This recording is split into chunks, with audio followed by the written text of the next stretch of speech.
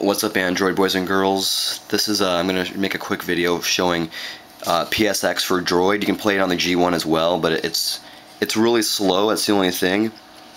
But I'll show you really fast. I've enabled it to work with the Wiimote controller as well. This is an Activision Classics game. I showed a little bit of this game on my.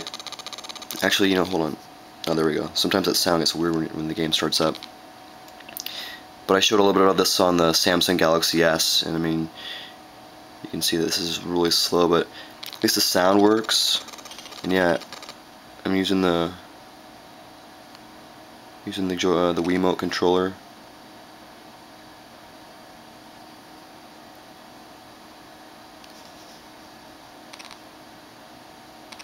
And so this game, it's really small in size compared to like the other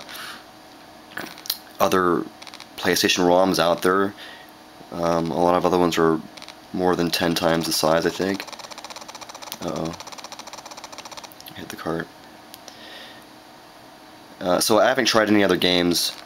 This is the only one that I've tried.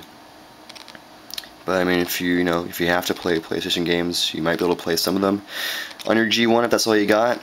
So it's definitely worth trying out. And the keyboard works, or the keyboard on the on the phone works as well. So of course you can do it either way.